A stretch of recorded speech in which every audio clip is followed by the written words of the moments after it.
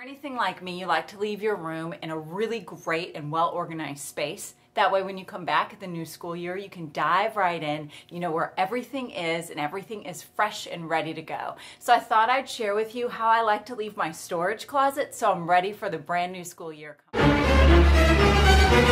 An organized storage closet? Have you guys even met me? Look at this place! Piles upon piles of donations from classroom teachers, all the supplies used to wrap up those end-of-the-year projects. The mountains of stuff are endless. Why don't we just cut the lights and close the door on that one. And now for an episode of Art Teacher Hoarders. Take a look at me trying to navigate the hoarder waters that is my storage closet. I could have ended up with a broken ankle. Workman's comp, y'all. Workman's comp. I don't even know where to stand to talk to you guys. So normally in an Art Teacherin 101, I like to share some tips and some tricks and, you know, the how-tos and how I kind of do it, because this is what works for me of Art Teacherin in my room. And so now I present to you real life.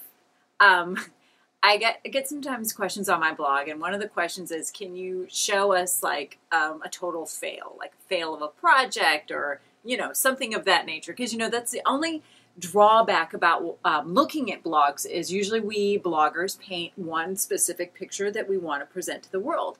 We're not usually showing you this, but I'm telling you this as an art teacher, being organized and staying organized is my biggest struggle. It's not only my biggest struggle as an art teacher, but it's just my biggest struggle in general as a human being on this earth.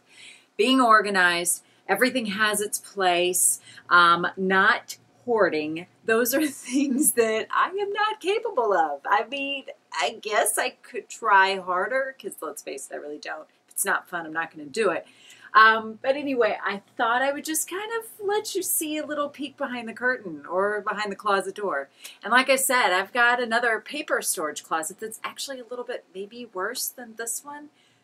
So like I said, this is why I'm here. And I feel like one of the biggest issues with being an art teacher is that not only are the majority of us not organized by nature, I just feel like a lot of us, our brains don't operate that way. At least that's the excuse that I use, and I'm sticking to it. But we also get a lot of donations. Like, I would say that, you know, a good portion of what's happening in here are things that have been donated to me, which I'm extremely thankful for.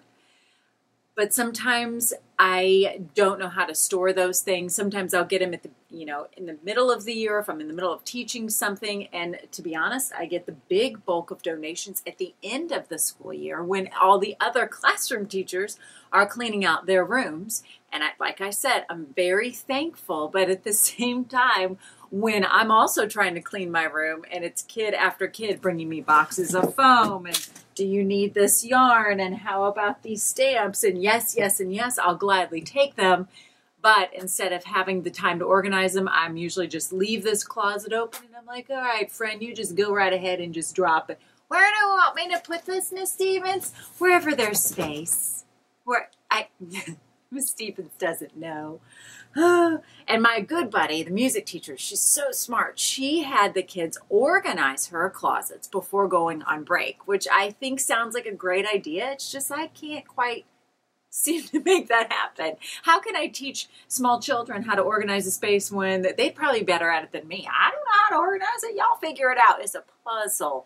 It's called STEAM. We're going to use some science, maybe some technology, a little bit of engineering. That's what it is. That's how we can get STEAM to work to our advantage.